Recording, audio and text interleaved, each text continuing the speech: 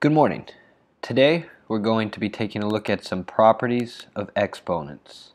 We're going to look at three properties for exponents: the multiplication property of exponents, the division property of exponents, and also what happens when we do an exponent applied to another exponent. For each of these rules, or these properties, we're going to look at what is the rule, when can we use it. We're going to take a look at an example. And we're also going to look at the reasoning behind why do these rules, these tricks for exponents actually work. The multiplication property of exponents is a rule that helps us when we are multiplying two terms together with the same base. The rule is if we're multiplying two terms with the same base, all we need to do is add the exponents up and the base will stay the same. So if we write that rule out in algebra, x to the power of a times x to the power of b is always just going to equal x to the power of whatever a plus b, the two exponents, are added up. An example, if we did x to the power of 5 times x to the power of 2, if we used our rule, we're multiplying the same base, we would keep that base the same and add the exponents 5 and 2. 5 plus 2 makes 7. Let's look at the reasoning behind why that rule, that trick, is actually going to work. If I have x to the 5th times x to the 2nd, two of the same bases together, we could rewrite that as saying 5 copies of x times together times by 2 more copies of x. And if I were to write that out, I see there's 7 copies of x listed out here. 5 from x to the 5th, 2 more from x squared, so when I times them all together I have 7 copies of x.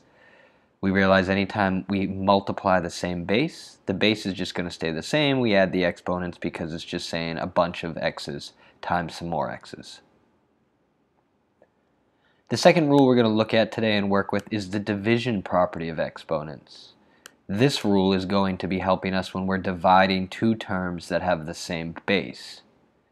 If we see that happening, all we need to do is subtract the exponents, take the exponent in the numerator, and subtract the exponent in the denominator. The base, again, is going to stay the same.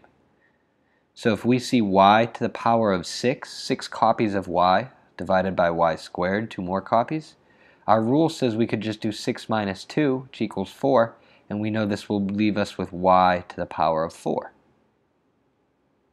The first reasoning we could use for why this works is, well, multiplying and dividing are inverses, they're opposites. So if the rule for multiplication is to add the exponents, and if division is just the opposite of multiplication, the opposite of adding is subtracting. So the rule, the shortcut when we divide the same base, is the opposite of the rule for when we multiply. Another way we can see why this reasoning, why this rule works, if we have y to the 6th over y squared, that's really 6 copies of y divided by 2 copies of y, and every copy of y on the bottom, every exponent of y we have on the bottom, will cancel out one of the exponents, one of the y copies on the top. That leaves us with 4 y's left over after we cancel out the 2 y's from the top and the bottom. That's y to the 4th, and we realize the shortcut is just each y copy on the bottom is going to cancel out one on the top, so we just need to do top minus bottom to see how many y's are left over.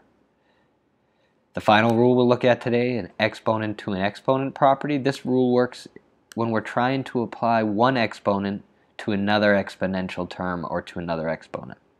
The rule, the shortcut here, is we're going to multiply the two exponents together and the base will stay the same. If we have x to the power of a and all of that is raised to the power of b, we're just going to end up with x to the power of whatever a times b is. Our example, m to the power of 4, all of that needs to be squared or raised to the power of 2. 4 times 2 makes 8, so we realize if we use this rule, this shortcut, it will make m to the power of 8. Why does this rule, this shortcut, work? If we have m to the power of 4 squared, that really means we have 2 copies of m to the 4th multiplied together. And if we had 2 copies of m to the 4th multiplied together, we would just have to remember our rule from over here. When we multiply the same base, we add those exponents together. So if I have 2 copies of m to the 4th multiplied together, I'm just going to do 4 plus 4. That's the same thing as doing 2 copies of 4, or 4 times 2. So we can start to see here why the exponent to exponent rule just requires us to multiply those two exponents together.